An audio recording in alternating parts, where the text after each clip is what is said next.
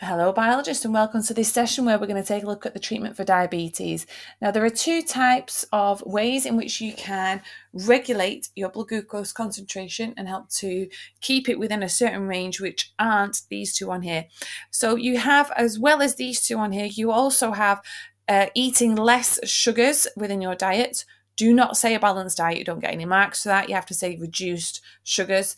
And another way is doing exercise regularly, because when you exercise, you're undergoing more aerobic respiration, which uses more sugars to generate that ATP needed for muscle contraction.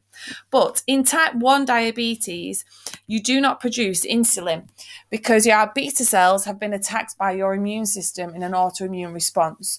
So you have to inject yourself with insulin. Now, insulin used to be taken from pigs and injected into people. However, this has all kinds of ethical and religious issues with it.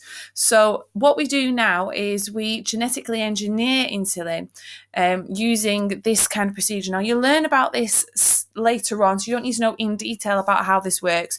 But all you need to know at this moment in time is that this is a lot more advantageous because we can produce a lot of it in a short period of time. There are very few ethical issues here involved and religious issues as well.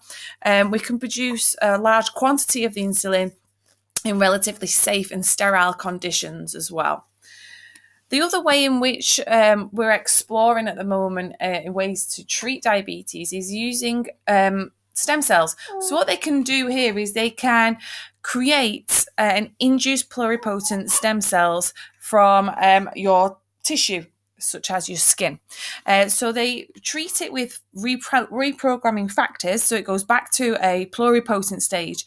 And then what they can do is change the culture of this to stimulate different variety of cell types. So here we have blood, gut, and cardiac, but in the case of treating diabetes, what they could do here is cause beta cells to be made from the islets of Langerhans, which could then be implanted back into the pancreas in theory. But this is still undergoing trials at the moment. And that is pretty much all we need to know here for the potential treatments for diabetes. Like I said, you'll learn more about genetically modifying a bacteria at a later stage. Guys, good luck with your exams and all the best.